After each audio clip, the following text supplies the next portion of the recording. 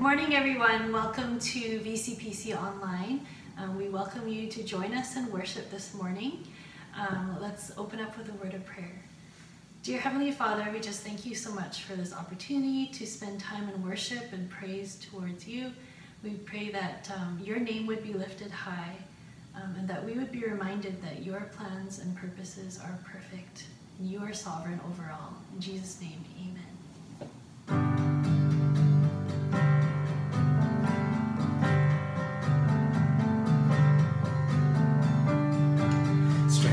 As we wait upon the Lord, we will wait upon the Lord, we will wait upon the Lord. Strength will rise as we wait upon the Lord, we will wait upon the Lord, we will wait upon the Lord. Come, you reign forever.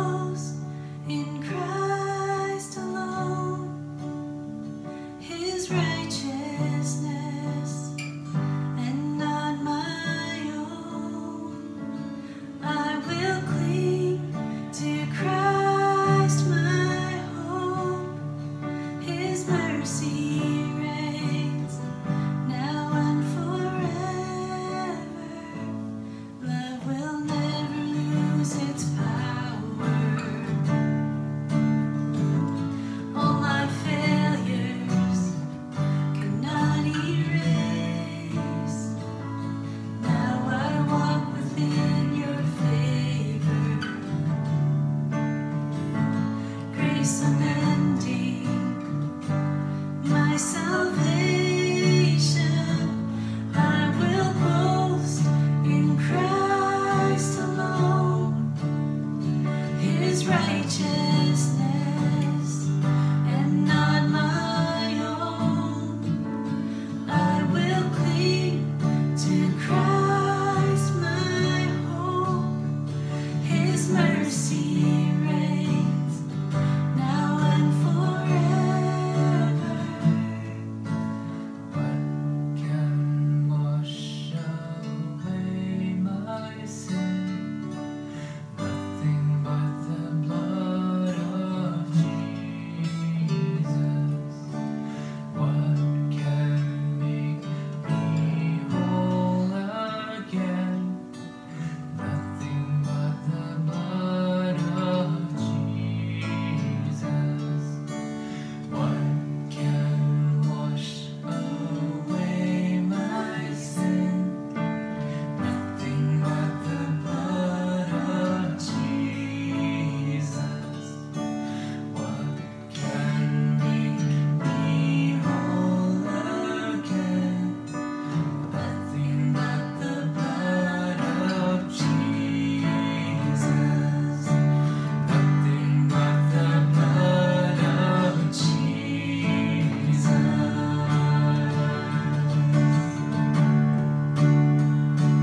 I will boast in Christ alone, His righteousness and not my own. I will cling to Christ my hope, His mercy reigns now and forever.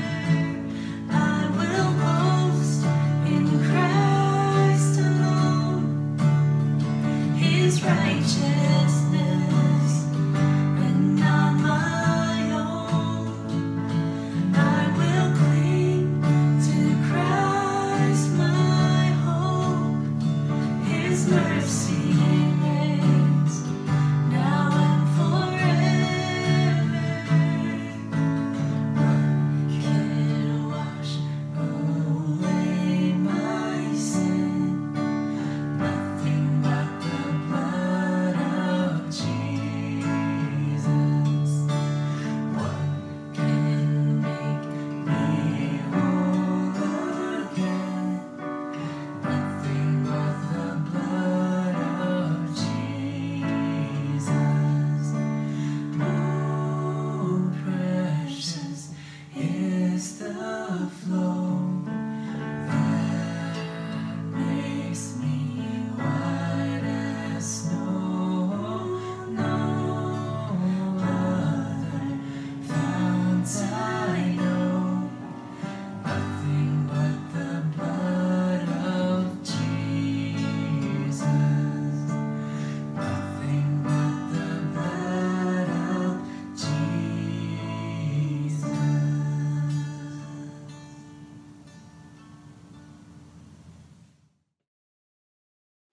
Good morning, VCPC family, and those who are watching online this morning. So good to have you. Life is complex. As your pastor, I've been concerning about so many of you who have concern about life, about vaccine, maybe the future of this world, maybe the finance of this world, maybe your problem at work, maybe the school safety for your children, health issues in your life, perhaps unexpected things that come up in life. In fact, life hasn't been smooth for me this year. It just didn't go my way. Life is full of good news, bad news, and uncertainty. It doesn't always go the way we planned it. And that's what happened to Catherine Wolf. She worked as a model and lived a happy life with her husband Jade and their 6-month-old baby boy. In April 2008, when things went wrong, things didn't go her way. She suffered an arterial venous malformation that caused a brain stroke. And so she suffered the loss of her fine motor skill, double vision, deafness, and facial paralysis. So she said this. She said, we feel broken and unable to embrace the life that is right in front of us because we are fixated on the life we don't have. Although she never planned to have this kind of life, but she continued to trust God, to steward her life well. People witness how she used her pain to change her story of life. So this morning, I have a good news for you. When things don't go your way, trust that God's grace is sufficient for your circumstances, and He will lead you to greater victory in life. So listen to Paul in 2 Corinthians chapter 12, verse 7 to 10. Even though I have received such wonderful revelations from God, so to keep me from becoming proud, it was given a thorn in my flesh, a messenger that Satan had tormented me and keep me from becoming proud. 3 different times I begged the Lord to take it away. Each time He said, my grace is all you need. My power works best in weakness. So now I'm glad to boast about my weaknesses so that the power of Christ can work through me. And that's why I take pleasure in my weaknesses, in the insults, hardship, persecution, troubles that I suffer for Christ. For when I am weak, then I am strong. You see, the Apostle Paul prayed 3 times for this thorn in his flesh to be removed from his life. But it didn't happen. Things did not go Paul's way as he planned it. You see, God gave Paul wonderful vision, revelation, great opportunities to plant churches, to minister to many people in churches throughout the Greco-Roman world. After he became a follower of Jesus, an evangelist, he got sick unexpectedly. We don't know what kind of sickness he got, but 3 things we do know about this sickness. Number 1, it was likely a physical affliction. And number 2, most likely it was a hindrance to widen or to be a more effective ministry for Paul. And number 3, this is important, it wasn't going away. You see, Paul had gone through all these hardship and suffering to spread the gospel for Jesus. You just have to go back 1 chapter to chapter 11 of 2 Corinthians, and you will see that what Paul had experienced, but yet he continued to be faithful to serve God wholeheartedly. When life gives you lemons, you make lemonade. And that's what happened to Paul. When things didn't go his way, Paul gave us 4 powerful lessons to respond to any suffering, any affliction in life. So point number 2, 4 powerful lessons to help you to respond to your suffering and affliction. And point number 1, know that God's will is for your good. Listen to verse 7 again. So to keep me from becoming proud, I was given a thorn in my flesh, a messenger from Satan to torment me and to keep me from becoming proud. So this is important to know. God gave permission, but it was Satan and his demons to send the affliction to Paul. God allowed this thorn in his flesh for a reason, and Paul mentioned it twice in this verse. God willed it to use Paul's affliction, the challenge, the suffering, the struggle to develop a servant heart and keep him humble. And it was for Paul's good. It wasn't a punishment for him. A servant heart is a humble heart. So a servant does not seek his own glory, but he gives all the glory back to his master. So Paul here developed his servant heart by submitting himself to God's will so that people around him could see his good work and give glory to God. So look at Job's story again. You see that God willed Job's affliction to show everybody around him as well that he didn't just follow God because God prospered him, God blessed him. He loved God dearly, and he faithfully served God even when everything was stripped away from his life. God is an economical God. He doesn't waste a move. So God wants to develop a servant heart within you. He wants to keep you humble through your affliction, your suffering. And listen to Paul in 2 Corinthians chapter 1, verse 3 to 4. All praise to God, the Father of our Lord Jesus Christ. God is our merciful Father and the source of all comfort. He comforts us in all our troubles so that we can comfort others. When they are troubled, we will be able to give them the same comfort God has given us. You see, God allowed Paul to experience many persecutions, hardship, shipwreck, hunger, danger, misunderstanding, and criticism, so that Paul could be a more mature servant for God, blessings to comfort and help other people. So friends, through your affliction, through your suffering, you will become a more mature Christian and be a blessing and give hope and comfort to people around you.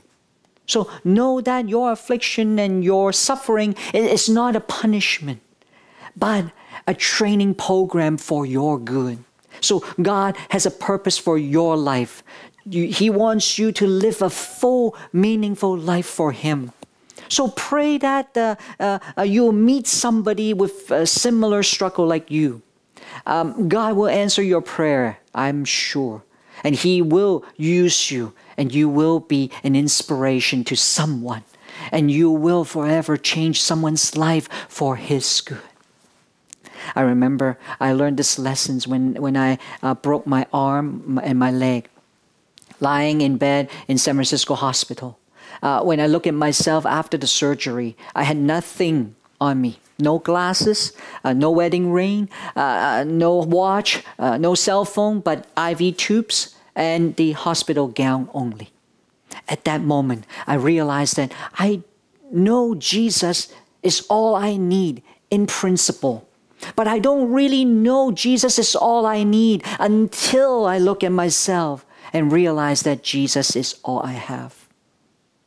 God's megaphone of pain and suffering woke me up to see that Jesus is all I need.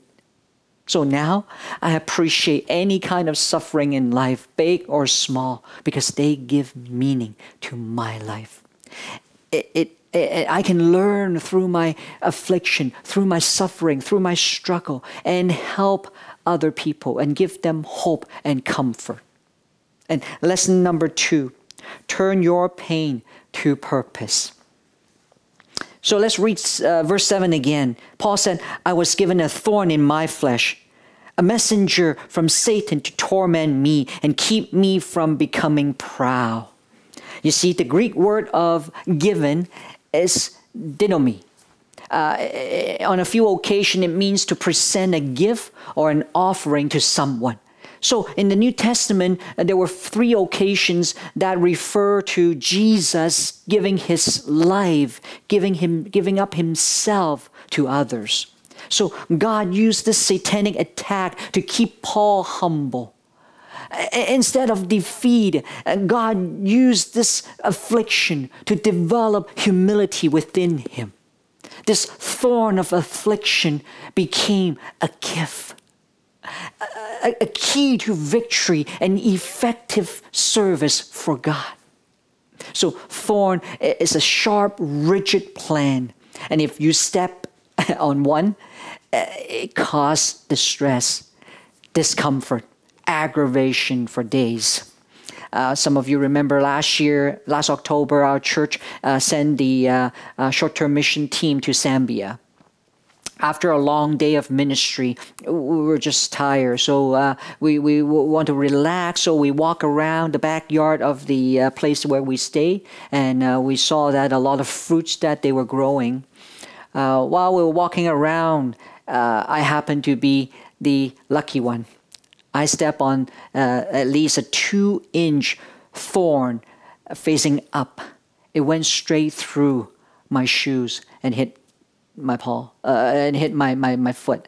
Let me tell you, it was painful. Here is a short clip of me. Ouch! Careful. Did you step on a thorn? Okay. Be careful. We don't know what Paul referred to as a thorn in his flesh. Many theologians and commentators think that it was his eyesight, or maybe the speech disability, epilepsy, migraine, or maybe false apostles around him. But in general, people believe that it was his physical illness. Nobody knows for sure, though, what kind of physical illness that he had.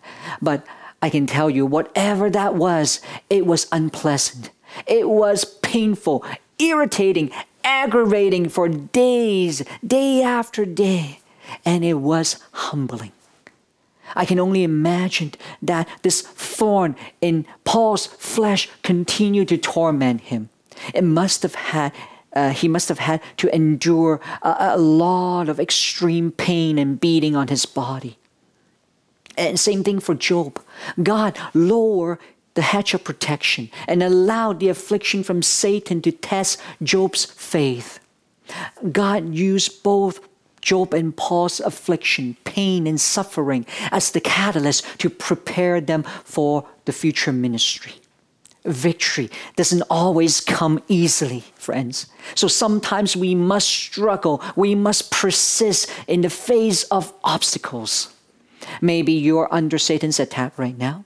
Maybe your life is full of obstacles. Maybe you're stuck. Maybe nothing goes your way. I don't know. But through obstacles and through Satan's attack, I know that God is teaching you humility, building your character, and helping you to trust Him more. So turn your pain into a key to victory over Satan's attack, over any obstacle in your life. God can turn ordinary people like you and me to be effective servants to fulfill His mission, His purpose in this world. And lesson number 3, never stop praying. Even when things don't go your way, don't give up praying. See, Paul ran to God and had a candid conversation with Him. Paul was honest about his situation with God. And you can hear that in verse 8. 3 times I begged the Lord to take it away. Paul wanted God to simply just take this physical illness or affliction away. He wanted to serve God. That's all he wanted. He didn't want this affliction to plague him, to inhibit his ability to serve God, to minister to God's people. So Paul was persistent in his prayers. Probably prayed 3 different times or 3 different occasions. It could mean that he prayed in 3 different seasons rather than 3 times on the same day or in the same hour. Remember, before the crucifixion, Jesus had a heart-to-heart conversation with God as well. Jesus prayed 3 times to God the Father. All happened in one night. He didn't want to go to the cross. He wondered if there were any other options to save humanity. He knew that it would be painful. It would be difficult. But I love how Jesus handled God's difficult task. He didn't rebel. Instead, He prayed. He talked to God about it. Jesus kept praying until He understood God's heart. You see, prayer is not to change God's mind, but to align our mind and our attitude to His. That's exactly what Jesus did. Sometimes we have this false expectations about prayer. We think that, well, I'm a Christian. God cannot be willed this way for me to suffer. Not this way. So I claim the victory of Jesus over Satan right now. And God is going to deliver me right now. Well, it often happens that way, but not always.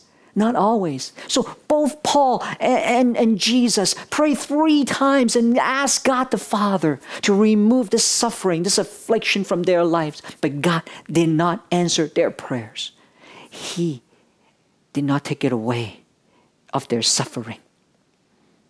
So my friends, are you experiencing some affliction, some suffering that you want God to take it away? Either something that happened to you or maybe something that God wants you to go through. Maybe you have been praying to God about this one or maybe a few things many times throughout your Christian journey. Maybe this one or few things reoccurring to you all the time. Maybe it was sickness, illness. Maybe it was your boss. Maybe it was your work issue, your marriage, your study, your ministry, or maybe your future. Maybe it has something to do with how you should treat other people or how you are being treated by other people. Perhaps it was about your belief, what you should practice your faith. Perhaps your answer from God is no. Or maybe your issue has not been taken away or has not been changed. But friends, run to God again. Keep on praying. Keep on serving God no matter what. Prayer has the power to change your heart. So submit those areas of your life to God right now. Admit your feeling. Keep talking, keep praying to God until you agree with Him. Trust me, when you see, when you do that, you will see a breakthrough in your life. When you are being honest with God. And lesson number 4. Trust God's grace to lead you to victory.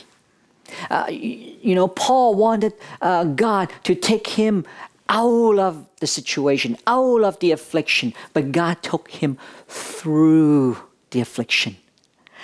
Paul prayed for healing 3 times.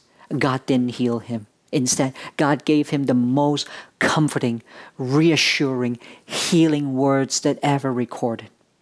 He said this in verse 9, "My grace is all you need. My power works best in weakness."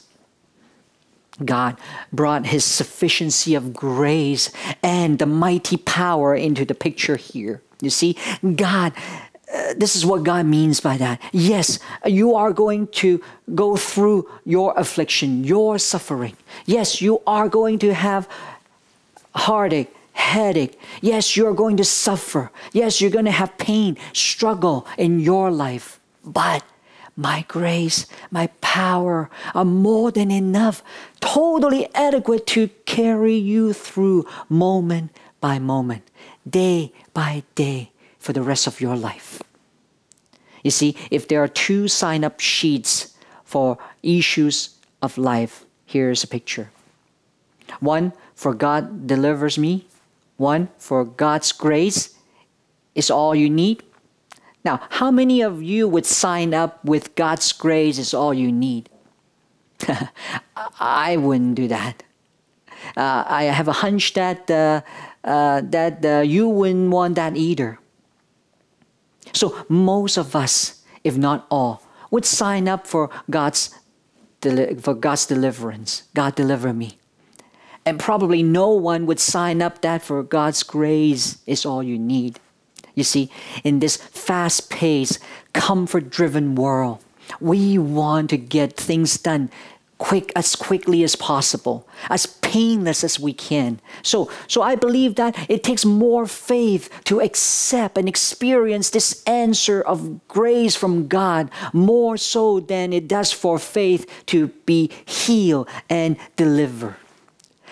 Don't get me wrong though, God still does healing and deliverance and deliver us today. But sometimes God chooses not to. Oftentimes, we will get mad. We'll get really agitated at God when we didn't get our answer that we want. It is easy to blame God when life goes wrong.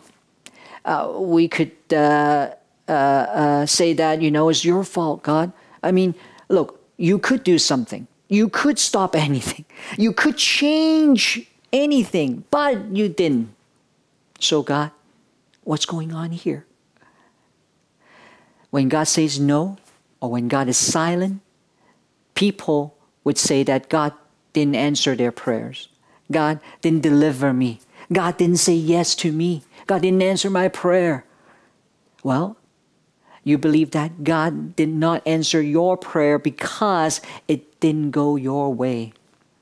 When you were a teenager, did your parents grant you everything you asked for? Probably not. If your child wants to go out and hang out with someone at night, or want to do something with their friends late at night, would you say yes? Maybe. You may say yes, or you may say no, or you may say talk about that later. But all of these are answers to your child's question.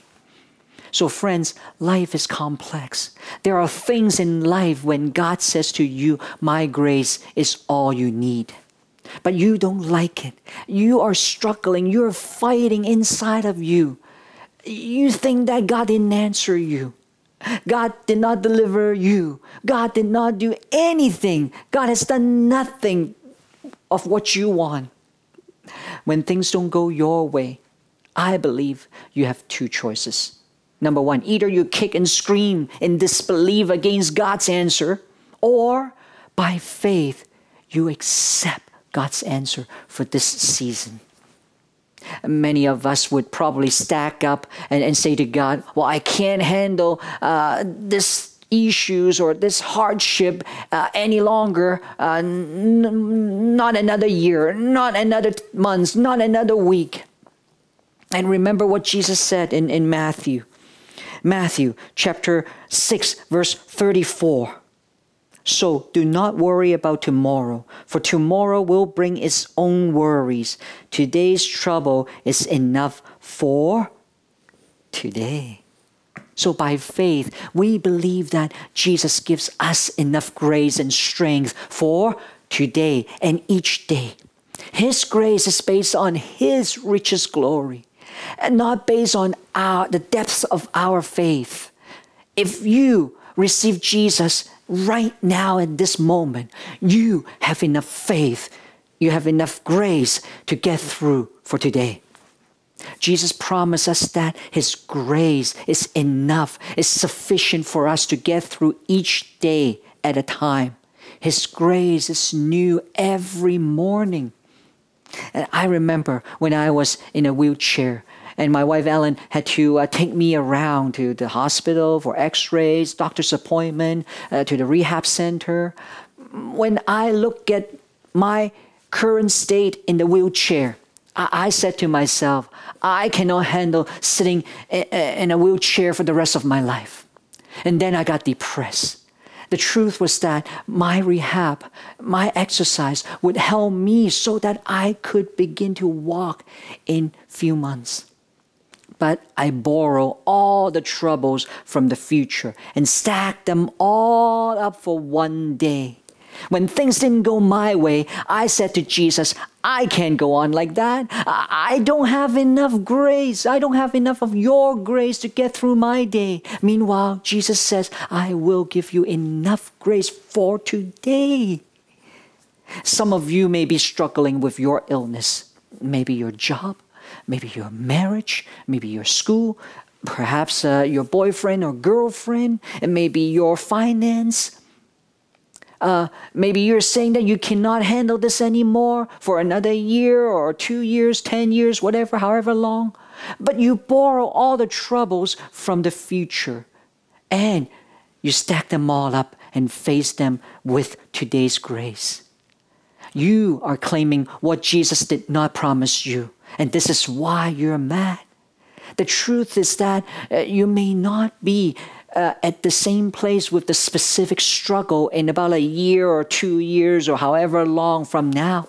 But if you are, Jesus promised you that my grace is all you need. His grace is more than enough for any situation. So this is what you need to do. Take one day at a time. John, by the way, said this. What did he say? He said, inch by inch, life is a cinch. Yard by yard, life's hard. So friends, don't borrow tomorrow's trouble or the trouble from the future and stack them up for today. Leave tomorrow, leave the future alone. When things don't go your way, Jesus promised you that you will have enough grace to face today and each and every day. Life is a journey with God, full of ups and downs, twists and turns. So take one moment at a time, one step at a time, 1 minute at a time. Okay, can you say that with me? Say this with me. One moment at a time, one step at a time, 1 minute at a time. There are 1,440 minutes in a day. On average, if you take 7 hours of sleep each night, you will have just barely over 1,000 minutes to face each and every day. So take one step at a time, 1 minute at a time. No matter what happened, no matter what you face, every step or every minute, you have enough grace to get through today. Tomorrow, when tomorrow comes, have faith to believe that Jesus will give you enough grace and strength to face tomorrow. Well, maybe you're saying, well, you know what, Pastor Rex, I can't wait till tomorrow. I can't handle tomorrow. I can't face my affliction. I can't face my struggle anymore. I am weak. I am cracking. I'm breaking. Run to Jesus now, because He promised you that my grace is all you need. My power works best in weakness. When you're weak, then you're strong. Why? Because God's extraordinary power will sustain you, will hold you together. You're stronger than ever before. Do you know that? God's power, full power, manifests to you and to those around you through your weakness. I remember in my first year of university, someone gave me a wound dresser because he graduated. So he too inherited from someone. He probably didn't like the color. So he painted the dresser with another layer of paint on top of the paint. Most likely it was wall paint. So one day I decided to refinish this dresser. This refinishing process was just fun and it's awesome. I used the chemical paint remover to strip away all the paint as well as the old varnish. Then I borrowed somebody's palm sander and I sand it down. Expose all the scratches, cracks, and crevices that need to repair. The sanding process continued until the wood surface was smooth and even. Okay, and then I varnish the dresser over and over again until the surface was smooth and shiny. You see, the purpose for refinishing was to restore this dresser to the original intended look. So friends, when things don't go our ways, sometimes God allows affliction, struggles, pain, suffering in our life to strip us down. And as time goes on, our circumstances wear us down like this palm sander until every scratches, every cracks, every crevices are exposed in our life. This is the part that hurts the most.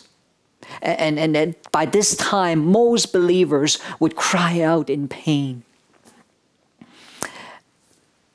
What comes next is the most important part. We must trust God that His grace is all we need and is all sufficient.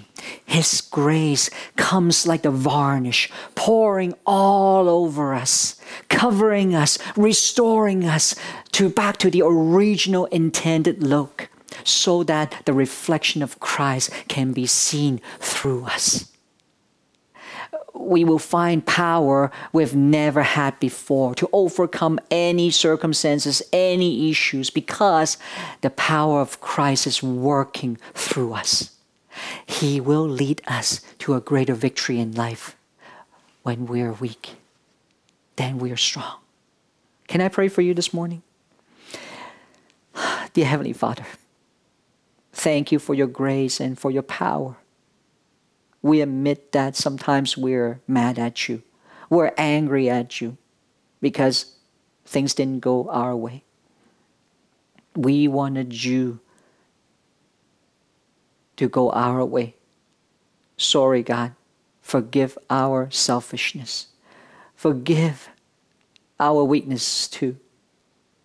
But Lord, today, help us to rely on your strength, your grace, because you promise us that your grace is all we need. It is enough. It is sufficient for each and every day. So Lord, help us today to learn to take one moment at a time, one step at a time, 1 minute at a time. Step by step, minute by minute, we will be able to get through our struggle with your grace. So Lord, I want to pray for those in front of the TV right now, in front of the monitor right now. Some of these people struggle right now. Struggle with their finance, with the physical illness. Maybe some of you contracted coronavirus. Lord, in Jesus' name, I pray right now that your healing be upon them. And I pray right now that your grace is sufficient for them each and every day. Help us not to borrow trouble from the future and stack them up today. You only promise us grace for today. So Lord, I want to thank you. Thank you for these people who are watching. Bless them, O Lord. You're not punishing them. You're preparing them. You are using this as a training program so that you can use them for your ministry in the future. So Lord, I pray a blessings on them right now. I pray that you will strengthen them. You will see them through. You will be with them each and every moment. So Lord, I thank you. Thank you for these people. I pray that they will experience victory in their life. Thank you so much, God. In Jesus' name we pray. Amen and amen. So friends, have a wonderful week, and I'll see you in 2 weeks. Good morning, VCPC family. Glad to have you join us for today's worship service and to hear Pastor Rex speak about when things don't go our way. The collection of Christmas shoe boxes at our church is going very well. I will provide you with the total count next Sunday. Thank you to Chris, Danny, Noel, Annie, Eden, Sandra, Nora, and Victor for helping with the shoebox collections.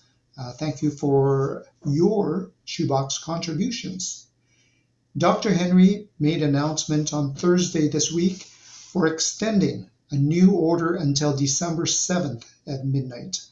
No social gatherings of any size at your residence with anyone other than your household or core bubble. No in-person gatherings and worship services at places of worship. It used to be limited to 50 people max, and now it is not allowed for any size. Masks are mandatory for everyone in all public indoor settings, such as shops, grocery stores, food establishments, community centers, workplaces, and any place where the public can go. Non-essential travel should be avoided. For full details, please visit the BC government website.